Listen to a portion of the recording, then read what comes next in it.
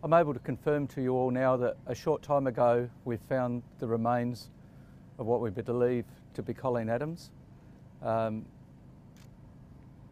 She was in the area indicated to us and discovered about 1 hour ago, and we've made the necessary notifications since then. It's going to be some time before we can make a formal identification, but we are proceeding on the basis that the remains are those of Kaye. The detectives and forensic people will be here for the rest of the day, and we're hoping that we'll be able to complete what we have to today and return to Adelaide. And in the coming weeks we'll be making many more inquiries in the Yorke Peninsula area. I'm happy to take some questions. The daughter Kaye has just arrived here at the scene. Can you, if there's some things you can't tell us, that's fine, but what's she doing while she's here? Who's she meeting with? What's she saying? Kaye asked if she was able to come and meet those investigating and trying to solve Colleen's case so that she could speak to the investigators and forensic people personally, and also to visit the scene now that she knows what's happened, and that's something that she wanted to do, and we've been happy to oblige her with that. Has she, can you describe to us a little bit about what it was like for her to step into the house and come to where her mother? No, I wouldn't try to speak for her. That's a matter for herself and their private things with her, but it was obviously very important for her to come here knowing what has happened and to see what is taking place, and to thank all those people who've been involved in the current investigation. What's the next step for police now?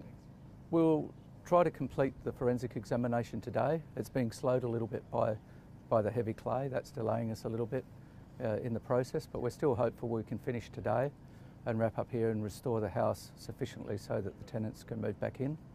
And then in the coming weeks we've got a lot of investigation work to do, and it's very much the start of it now to bring together a very comprehensive brief for the DPP. Can you give us an idea, just the details of the time of the discovery this morning, the depth of the discovery as well?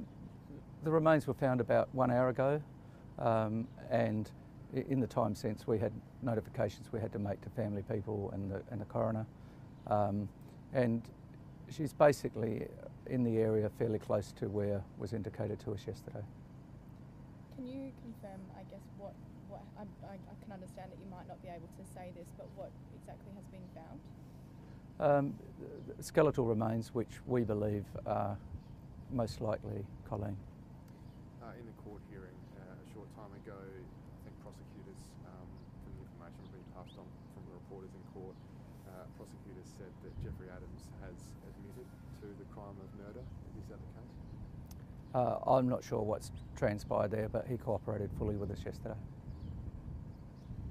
For police, the moment that you can finally tell these family members that 45 years on that she's been found? Yeah, it was very satisfying to be able to solve any case, but especially one like this.